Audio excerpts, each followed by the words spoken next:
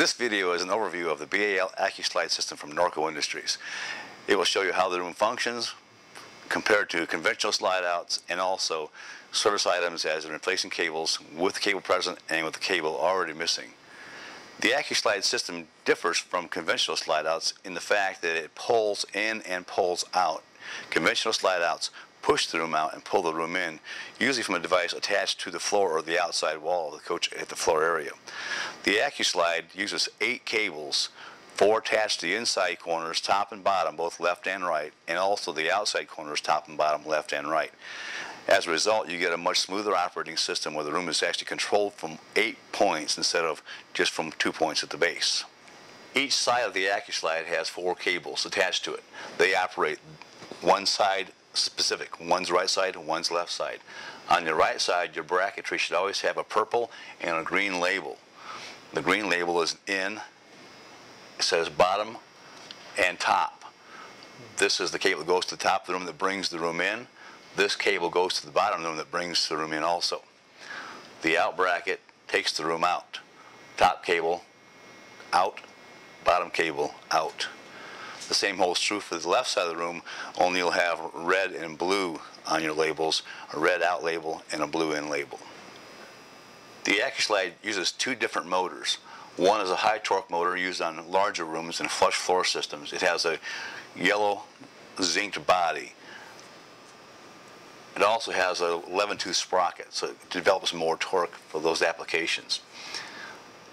All motors are worm gear motors and are self-locking, so when the room is not energized or the motor is not energized, the room cannot move in or out. The standard duty motor has a black painted body on the motor and not the gold zinced. There's also an emergency override shaft on the high torque motor at the gearbox. It's a 1/2 inch. And on the standard motor, we have a 1/4 inch hex off the motor shaft on the backside for emergency operating of the room in or out. There's no need to unlock anything or disconnect any wiring to move the room manually. As the room operates, the in brackets will pass the out brackets as the room travels in.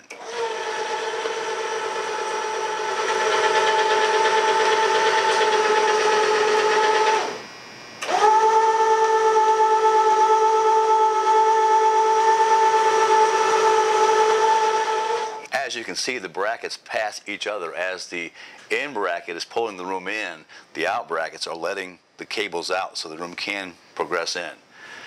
The system works as a bicycle or any motorized chain-driven piece of machinery like a motorcycle or a bicycle, where if the chain is too tight, it will actually restrict the power of the machine or the bicycle. This slide out acts in the same way. If the chain is too tight or your cables are too tight on both sides, it will actually make the system more inefficient than more efficient.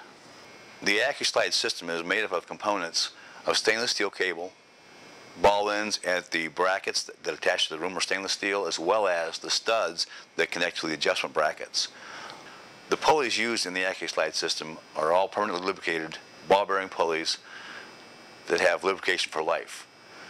There are a series of 2 pulleys at each location of each bracket in the power jamb, as well as 4 pulleys in the corner pulley brackets. These pulleys are only there to guide the cable around corners.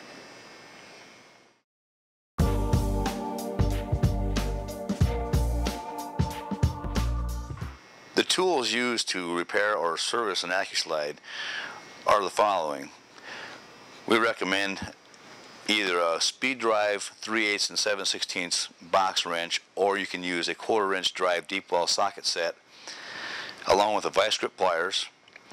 To replace a cable, you'll need a crimping tool for 5/32 cable, a stainless steel wire rope cutter, electrical tape, and sometimes picks also help in getting the cables to the right area.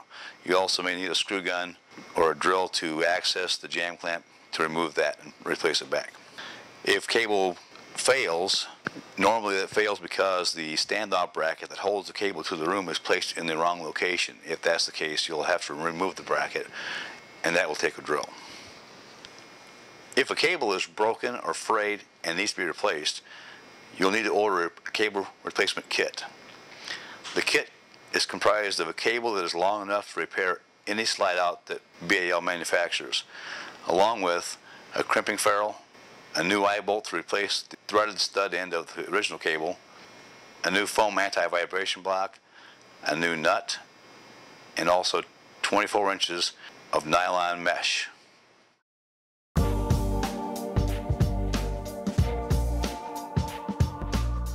If you have a situation where your cable is completely missing in the system or already pulled through the jamb on the wall, this next process will get you through that to show you how to replace that cable even though there's not one there. The first thing that I do when preparing the cable to put into an existing hole where the cable was is I take my needle nose pliers and I make a series of bends to bend a radius into the cable. This will help the cable follow around the pulley inside the jamb, so when I push it in there, it will follow the right path. So I make a series of small bends to create a radius, something like this. Then I take the electrical tape and I tape the end of it off so the strands do not want to dig into the extrusion inside of the paint to stop the cable from getting pushed all the way through. In some cases, if you have a lithium grease available or something that's can help lubricate the cable, you can also use that so it slides through more easily. So I push the cable into the hole with the radius pointing in the direction of the motor, which is up in this case. Then I start the cable in the hole and push it through and angle it up, and I keep pushing it until it goes all the way into the coach. Then I take the ball end and place it back into the bracket with the keyhole and then place the grommet back in position to keep the cable in place. Now I'm ready to go inside the coach and pull the cable through.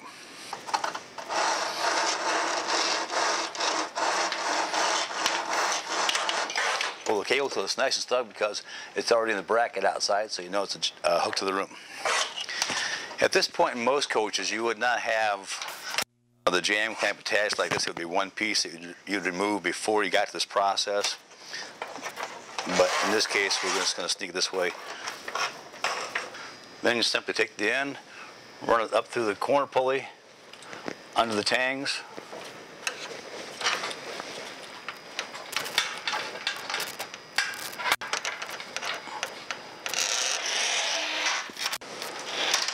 and pull the cable tight.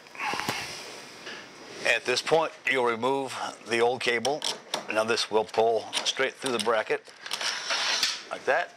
You place the eye bolt in the bracket, start the nut, as in the process with the cable present, obviously. Take the ferrule, put it over the cable, do the eye bolt, back to the ferrule. Take all the slack out of it, pull it tight, and you're ready to crimp it off. It's best here, if you have this space, to remove the nut and bring the cable down to crimp it off, because it may be simpler for your access. Take the crimper and crimp off your ferrule. 5 32 cables requires 3 crimps to maintain the strength of the cable itself.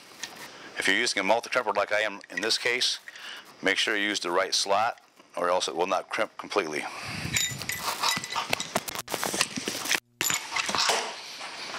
If you drop the cable, go get it.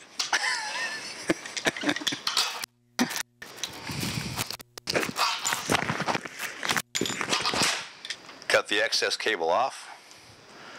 Make sure you cut off the correct side. And just for the sake of keeping your fingers from getting holes poked into them, I tape off this section.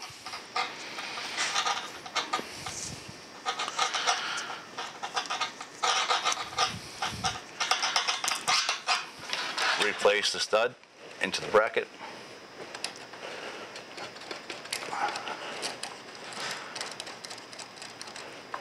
And at this point, you want to just basically snug it up to about finger tight, because before we complete this, we want to check and make sure the cable alignment is proper at the bracket so we don't destroy or damage the new cable. 99% of all cable failures are caused by improperly placed standoff brackets by the installers.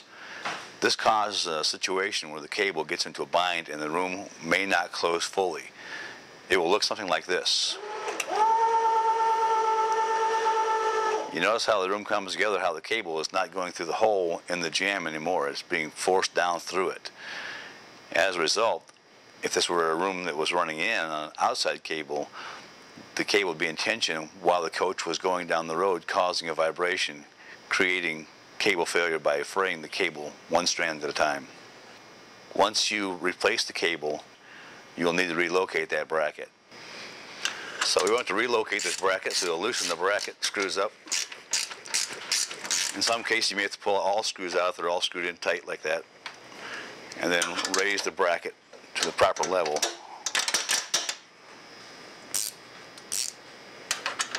And then re-secure the bracket.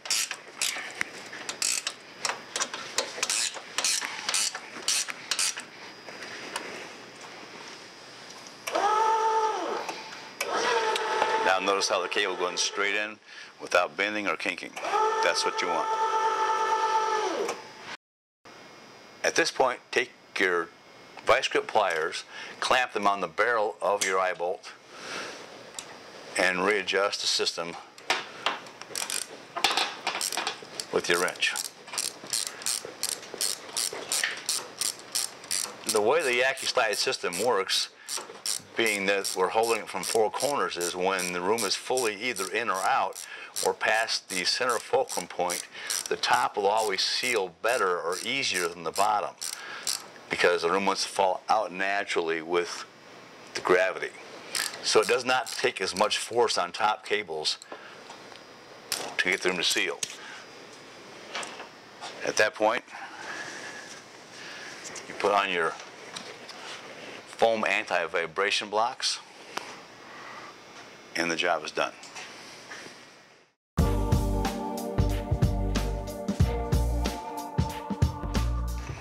This section covers cable replacement.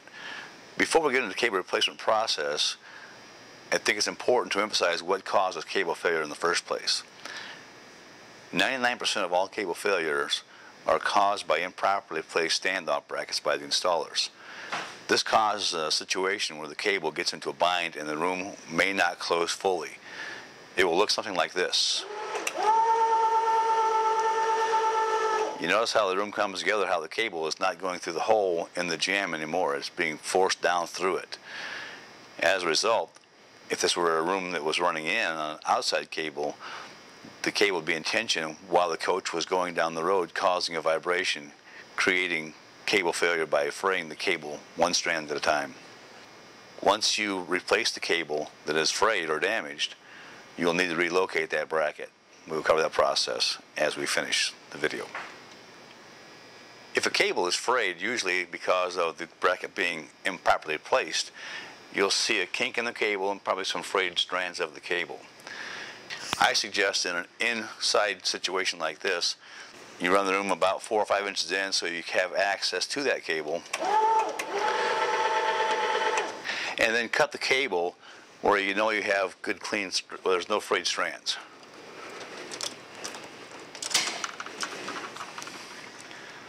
With the cable detached, hold the cable and run the room back out. Only as far as you have access to the adjustable brackets. Whether the cable you're repairing is an in cable or an out cable, it's best to remove the stud from the bracket before you cut the cable. By doing that, just remove the anti-vibration block and take the nut off the stud.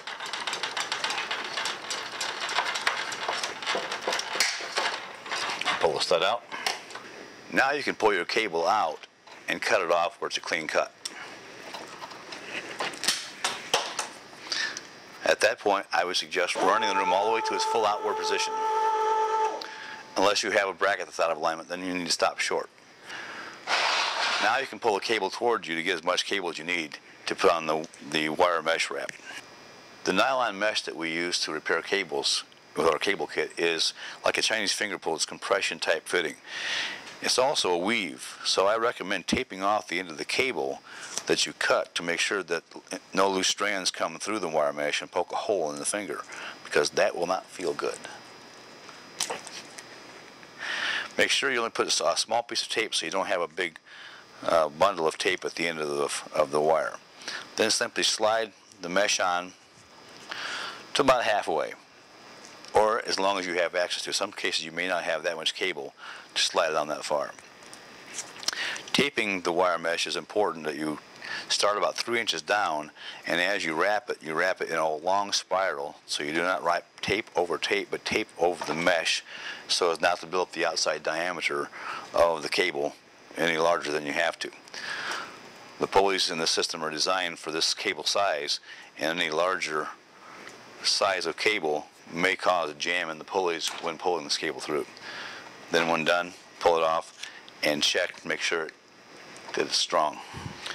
Next, take the cable replacement cable and also wrap the end of it so as not to cause injury. Slide it into the wire mesh and repeat the process. It's best to make sure you butt the cables up to each other so as not to leave a gap in the wire mesh. It will pull through simpler and with less chance of going in the wrong direction. Then tape off this end as you did the other end with a long spiral, pulling tight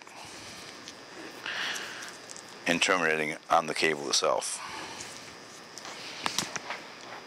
At that point, you're ready to pull the cable through the system. Once the cables are attached to each other, simply take the cable and pull it through the opening, and it will follow through all the pulleys until the head is locked into the bracket. The cable replacing this particular unit is a trainer model, so the cable that we replaced was already a replaced cable. So again, you take the eye bolt, put it into the bracket, and place the nut on it. We recommend for long rooms where you have a lot of space between your brackets and your pulleys that you can put that on there about 3/4 of an inch. This nut is 7/8 of an inch long, so give yourself some threads. On shorter rooms, you'll want to use up more thread, but leave yourself about 1 inch of adjustment stud on the outside of the bracket. At that point, take your new replacement cable and you give yourself maybe 1 foot or so past the bracket and cut it off. Instead of untaping the portion you taped up, it'll save time just to cut it off. At this point, take the crimping ferrule, slide it over the cable, through the eye bolt, and back through the ferrule. Take all the slack out of the cable, pull it tight, and run the crimp ferrule as close to the eye bolt as possible. It's best here, if you have this space, to remove the nut and bring the cable down to crimp it off, because it may be simpler for your access. Take the crimper and crimp off your ferrule. 5/32 cables requires 3 crimps to maintain the strength of the cable itself. If you're using a multi-crimper like I am in this case, make sure you use the right slot or else it will not crimp completely.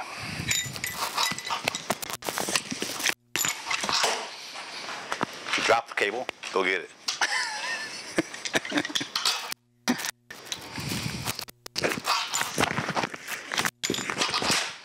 Cut the excess cable off. Make sure you cut off the correct side. And just for the sake of keeping your fingers from getting holes poked into them, I tape off this section.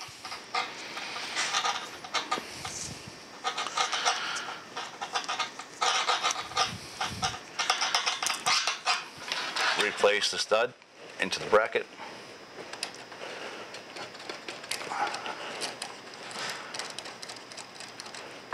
And at this point, you want to just basically snug it up to about finger tight, because before we complete this, we want to check and make sure the cable alignment is proper at the bracket so we don't destroy or damage the new cable. So we want to relocate this bracket, so we'll loosen the bracket screws up. In some cases, you may have to pull all screws out if they're all screwed in tight like that, and then raise the bracket to the proper level.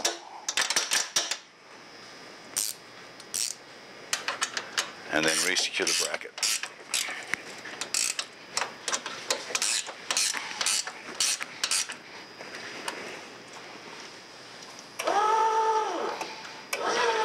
Now notice how the cable goes straight in without bending or kinking.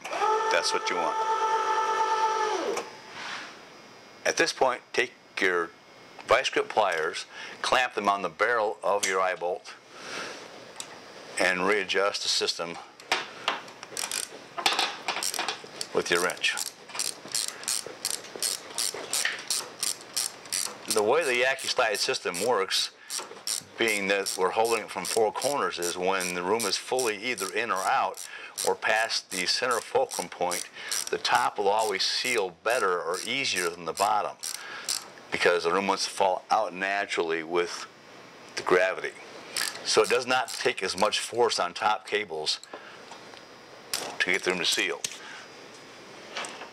At that point, you put on your foam anti-vibration blocks, and the job is done.